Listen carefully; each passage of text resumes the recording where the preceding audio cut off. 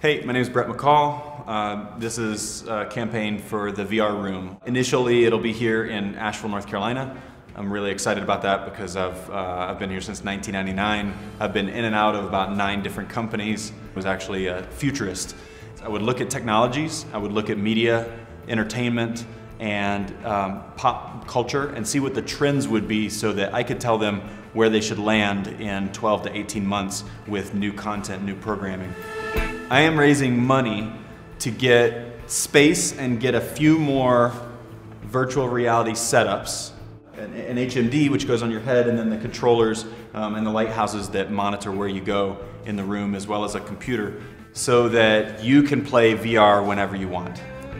So the VR room will be a space dedicated to virtual reality, and the idea is that you'll be able to buy time coming in to witness new films that are shot in virtual reality. The United Nations has put $17 million into virtual reality. They've already released several experiences that are incredible. And you'll get to come and do that kind of an experience in the VR room here in Asheville, play virtual reality games. One of the best games in VR is being invented right here in Asheville. Not a lot of people know that because not a lot of people know about VR.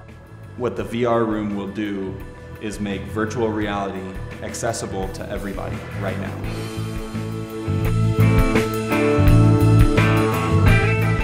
I'm certain that anybody that I meet, I can put them into a virtual reality environment that will capture their attention in a way that will make them go, wow.